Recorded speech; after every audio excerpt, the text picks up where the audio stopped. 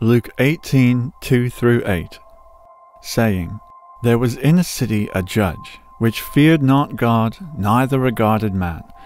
And there was a widow in that city, and she came unto him, saying, Avenge me of mine adversary. And he would not for a while. But afterward he said within himself, Though I fear not God, nor regard man, yet because this widow troubleth me, I will avenge her, lest by her continual coming she weary me. And the Lord said, Hear what the unjust judge saith. Shall not God avenge his own elect, which cry day and night unto him, though he bear long with them? Jesus ended his parable with the following question. If an ungodly, wicked, and disrespectful judge eventually answers a pestering widow's pleas for help, which he felt were terribly annoying, shall therefore not God answer his own children who cry to him day and night? The obvious answer to this question is, of course God will. George Mueller was a German English pastor. He was known throughout the world for his faith and persistent prayer. His whole purpose in life was to educate believers on what he already knew. God loves to answer prayer. He did this by never asking for any money or financial support from anyone, but waited for God to burden a person's heart that they would voluntarily donate when the time was right. In total, George and his church cared for 10,024 orphans during his lifetime, providing educational opportunities for the orphans so that they would leave poverty and become productive Christians in their society. He established 117 schools which offered Christian education to more than 120,000 students.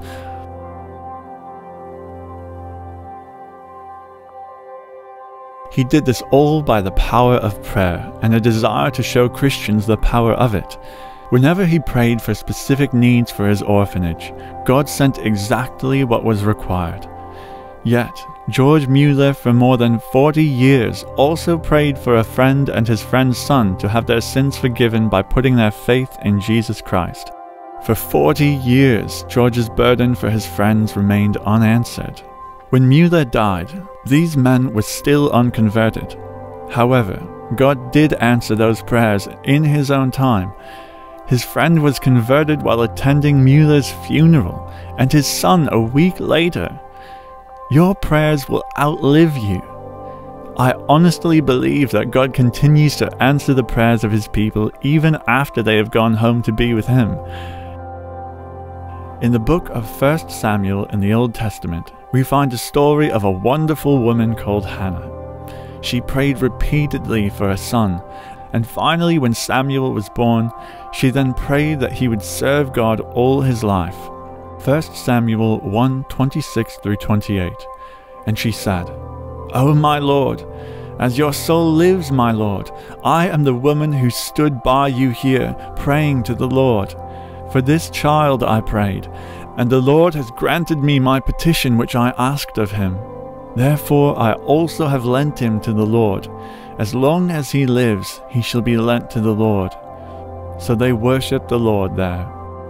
God answered her prayer, and Samuel became one of the greatest men of the Old Testament, and even was directed by the Holy Spirit as one of the authors of the Bible.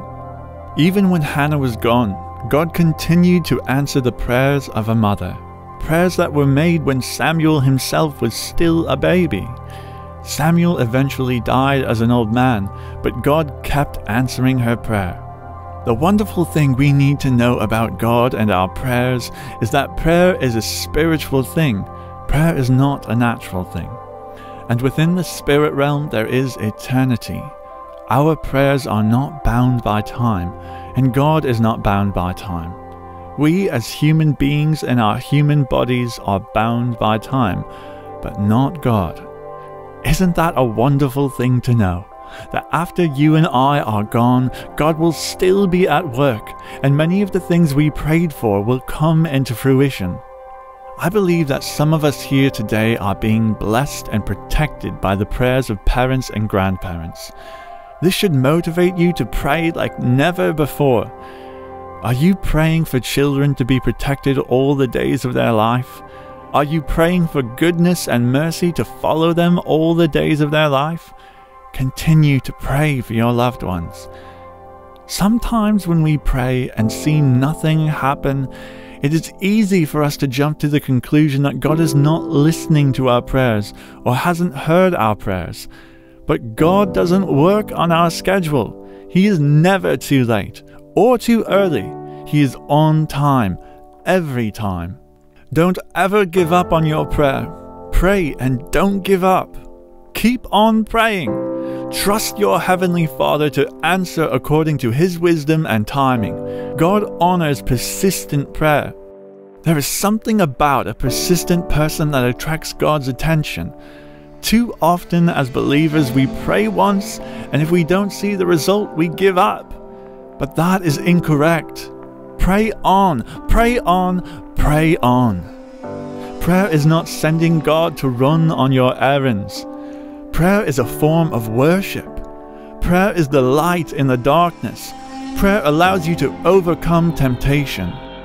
Prayer is our communication with the Lord. Prayer is our hope when all is lost. Prayer is the confidence in approaching God, that if we ask anything according to His will, He hears us. The Bible says, "Ask, and you shall receive." Nothing you ask of Him is too much for Him. He is a God of the impossible. He can make the sky rain with manna when you can't find food.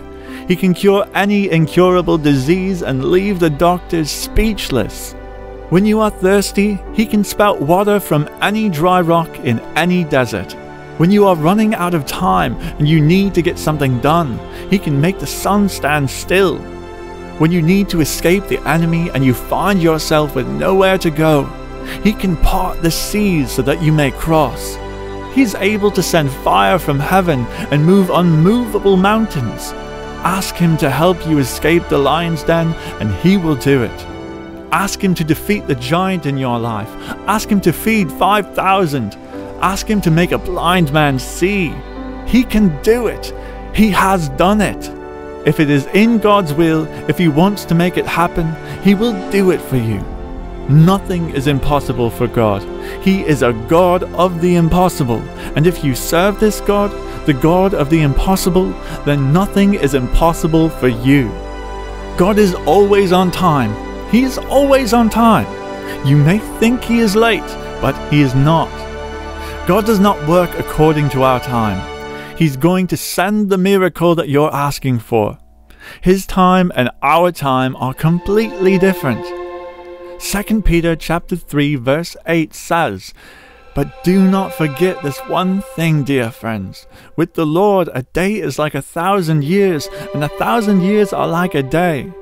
What does that mean? It means we cannot possibly understand God's timing. It does not work the same way as our time. Think about it. It says that with the Lord a day is like 1,000 years, and 1,000 years are like a day. God was there before the beginning of time. He knows what is best for us and when the right time is. So how can we give God deadlines? He is going to answer the prayer that you're praying. He is always on time and never ever late. When it feels like nothing is happening, that is when you need to exercise your faith. Believe God will do it for you, but He will do it on His own time, which is the right time. If you can believe, all things are possible to those that believe. Say, "The Lord is my help, my fortress, my Redeemer, and God is on His way." If you are going to pray,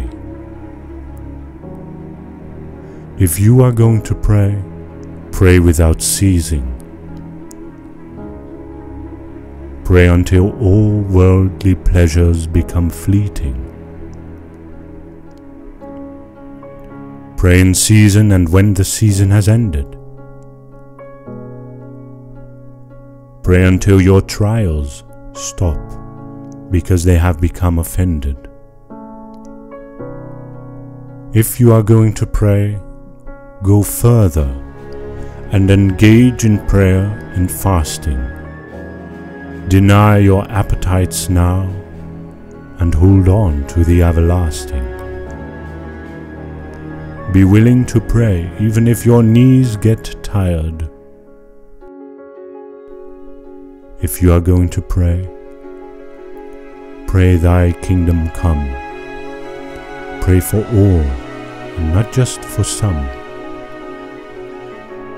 Pray believing that you can command the disobedient mountain. Pray knowing that God's bounty is an eternal fountain. Pray. Pray and don't quit when it gets hard. Pray. Pray and keep going even when it gets cold. Pray. Pray and keep fighting because your life depends on it. Pray. Pray and keep believing that God is your omnipotent provider no matter the cost. Keep on praying. You can't avoid the battle of life, but you can pray. If you are going to pray, pray when others stop and have fallen asleep. Pray so you can escape the darkness deep in your soul. Pray and beseech God to make you whole. Pray knowing that your weeping will end when the morning comes. If you are going to pray, pray. Hope and do not believe your fears. Pray. Trust in God and not your own ways. Pray boldly and do not shrink back from the task. Pray. Believe that God already knew what you would ask. If you are going to pray, pray knowing you have already received. Pray to God expecting a blessing because you believed. Pray and bind the forces of darkness and the pit of hell. Pray knowing that all will be well. God is waiting to delight in your prayers. If you are going to pray, pray fervently. Make sure you subscribe to the new Lion of Judah prayer channel. Click the link in the description.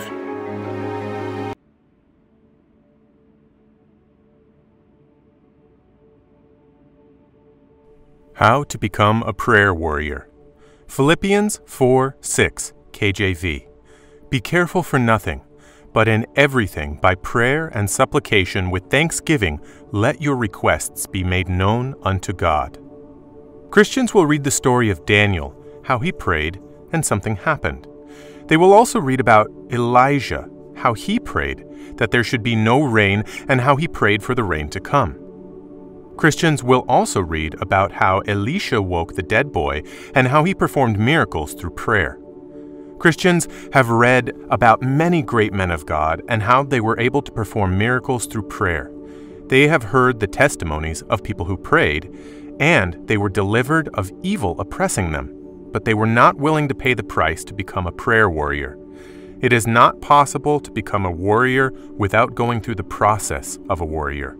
No one will ever become a pilot without going through a series of training and examination. You cannot become a professional footballer if you don't train and build yourself.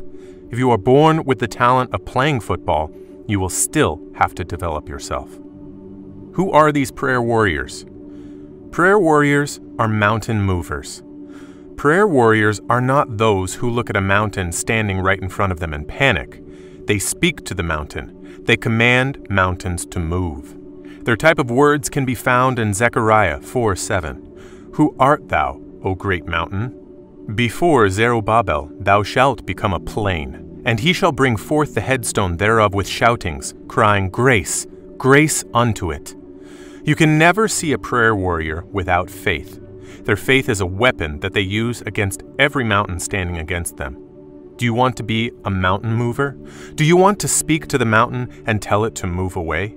Do you want to turn mountains to plains? You must be a prayer warrior. Prayer warriors are powerful beings. They pray to make things happen. They don't just stop praying until something happens. These people are very powerful, and they don't rely on their own ability and their own strength. They are people who trust in God for result. They cherish Jesus and will never try to do things out of their own power. Do you want to be a powerful prayer warrior? Do you want to stop being a powerless Christian? Do you want to stop being a nominal or superficial Christian? Then take your prayer life seriously. Prayer is not a joke. How do you become a prayer warrior?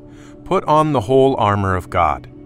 The first thing you should do if you want to be a prayer warrior is to know how to carry the whole armor of God.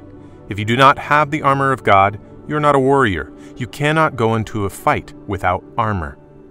Ephesians 6:3.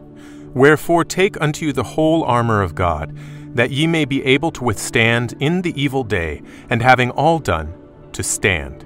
Many Christians want to become a prayer warrior, but they don't want to take the armor of God.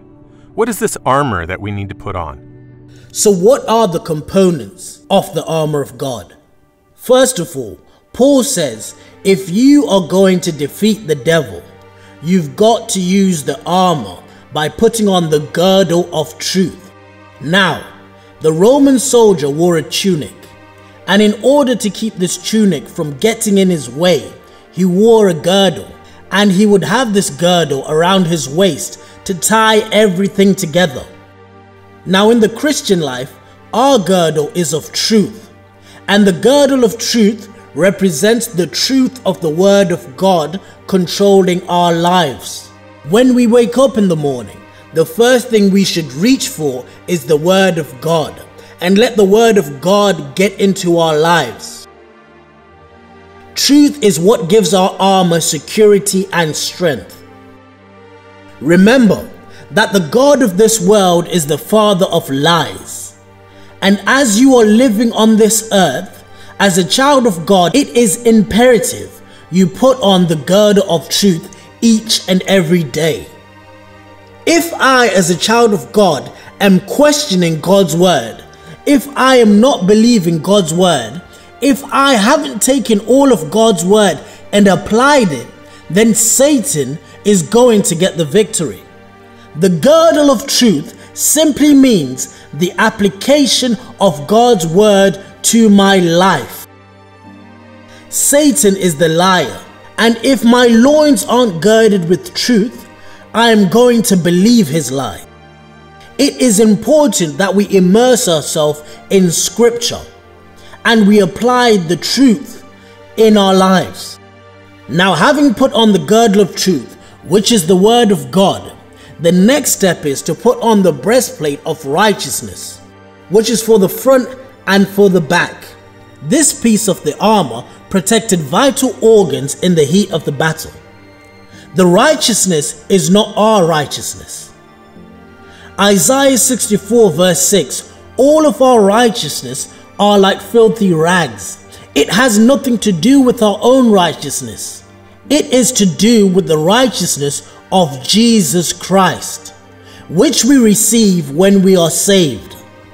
Our righteousness now comes from us believing in the completed works of Jesus Christ and what he did on the cross for us. When Satan comes to you as the accuser, the only way you can fight him is simply by not getting into the fight. You have to stand out of the way and let the righteousness of Christ deal with him. All you have to do is put on the breastplate of righteousness and remind yourself and the accuser, I am not wearing my own righteousness. I am wearing the righteousness of Jesus Christ. And then continue on praying. Continue on serving the Lord. Satan won't be able to respond to this because he cannot fault the perfect, sinless life of Jesus. I believe that one of the greatest tactics to stop believers to pray is when he comes to us as the accuser. Put the breastplate of righteousness on. You see, when he comes to me as the deceiver, he meets the girdle of truth, which is the word of God. When he comes to me as the accuser, he meets the breastplate of righteousness. the righteousness of the Lord Jesus Christ. Which leads, of course, to our third piece of the armor, the shoes of peace. This we better take very, very seriously. Take it very, very seriously, because Satan is the destroyer. He is the destroyer, and he will do everything in his power.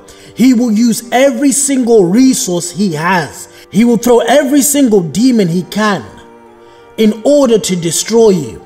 He's after the destruction of your life, the destruction of your marriage, the destruction of everything you hold close and dear to you.